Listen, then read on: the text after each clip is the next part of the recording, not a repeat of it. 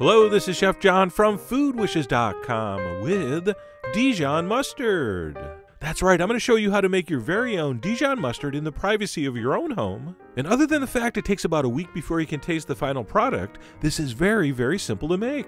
And by the way, this is very fitting. This is the first video of the new year, since this was one of my resolutions, to finally make homemade Dijon, something that I'd always wanted to do but never tried before. Plus, I figured for a change of pace, why not make a resolution I'm actually going to keep? So let's go ahead and get started. And the first step is we need to make a flavorful liquid in which to soak our mustard seeds.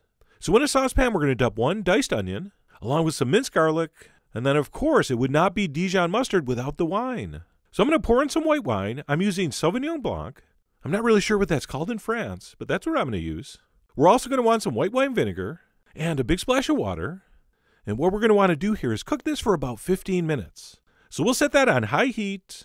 We'll wait for it to come up to a boil. We'll reduce our heat to medium-low, and we'll just let that simmer for 15 minutes, at which point we'll turn it off and let it cool to room temp. And once that's happened, we're going to go ahead and strain out the onions and the garlic. And because a couple dozen people will ask, yes, you should save those onions and use them in a soup or an omelet or a stew or a chicken salad or something like that. But anyway, we're going to strain that. Make sure you press out as much liquid as you can with the back of a spoon or a spatula. And what we're left with, they call the Dijon jus. Well, actually, nobody calls it that. But I do, mostly because I like saying jus, which means juice. And once that is strained and ready to go, we are ready to introduce our mustard. And we're going to use 2 kinds. I'm going to use some yellow mustard seeds and some ground mustard powder. And could you do this with just one or the other? I have absolutely no idea. I've never made this before. So we're going to go ahead and add those to our strained liquid. We're also going to season that up with a little bit of salt and a little bit of garlic powder. And by the way, that is definitely not garlic salt. That is just pure granulated garlic. And what we'll do is we'll give that a mix. And by the way, those little dark things you see floating around, I believe are brown mustard seeds. Man, I really hope that's what they are. But anyway, we're going to give that a thorough mix. And then what we'll do is we'll wrap this up and let it sit like that for 1 to 2 days. So put it in a place where you're pretty much guaranteed not to knock it over. And what's going to happen is those mustard seeds are going to swell up. They're going to soak up that liquid. And you're going to have something that's much, much thicker. Check it out. In fact, it kind of looks like a grain mustard right now. And if I'm not mistaken, you could cook it like this to make a grain mustard, but I'm not. I'm doing something smoother. So for the next step, we're going to puree this either with a regular blender or this immersion blender that I'm going to use. And of course, how smooth you process this is totally up to you. You are the Captain Ron of your Dijon. So if you only want to blend this a little bit and leave lots of seeds, go ahead. And on the other hand, of course, you could blend this completely smooth, which is kind of the direction I'm going. Although I do want to leave a little bit of texture to it. And no matter what method you're using to blend this, if you need to add a little water, like I did here, to make the blending easier, go ahead. We're going to add some water to this anyway when we cook it. But anyway, like I said, you're going to blend that till it's as smooth as you want. And right here, mine was perfect, except I kept going because it was making really, really cool shapes. But eventually the novelty of that wore off and I stopped blending. And once we get to our desired level of smoothness, we're going to transfer that into a saucepan along with a big splash of water. And we'll mix that in. And the reason we want some water here is because we're going to have to cook this for about 10 minutes. And that's going to be a little tricky if this is too thick. So I want you to stir in enough cold, fresh water until yours has the consistency something very similar to this.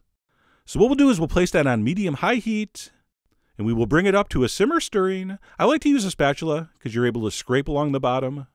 Okay, when you're cooking a mixture this thick and heavy, you can get scorching on the bottom of the pan. And once it starts to bubble, back the heat down to medium and cook it for 10 minutes. And you want to be careful. A mixture this thick really likes to bubble up from the bottom and kind of erupt through the surface. So please be careful not to get hit with any flying molten mustard.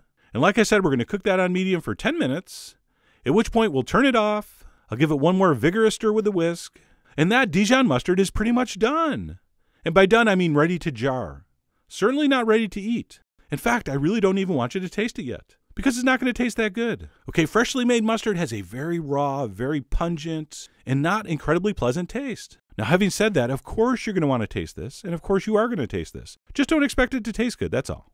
And at that point, while this is still piping hot, I'm going to transfer that into 4 sterilized half-pint jars. And we want to fill these about a ½ inch from the top. And generally when you're doing things like this, you don't really want air bubbles. So you see how I'm kind of moving the spoon, kind of wiggling it around, which should prevent air from being trapped. Of course, once these are filled, you can always give it the old tappa-tappa. And if all else fails, you can always use a bamboo skewer for your smaller, more stubborn bubbles. And once your mustard has been jarred and debubbled, we'll go ahead and put on the lid, we'll screw down the ring, and when you first do this, if you push your fingertip on the top of the jar, you're going to feel like a bubble. You see that? But as that hot mixture cools and condenses, it's going to create a vacuum in that jar, which is going to pull down that top lid, forming a very, very strong seal.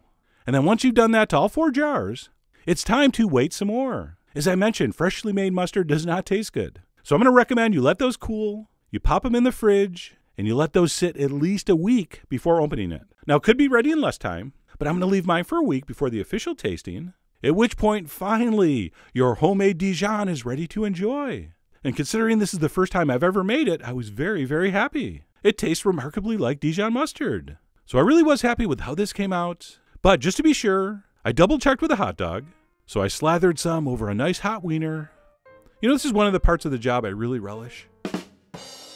And it was, predictably, even better than on the spoon. Now, whether you should try this and whether you would like this, I don't know. I could totally see someone who uses regular plain yellow mustard not enjoying this. You may not be able to handle the realness. But you know what? There's only one way to find out. So I really hope you give this a try. Head over to foodwishes.com for all the ingredient amounts and more info as usual. And as always, enjoy.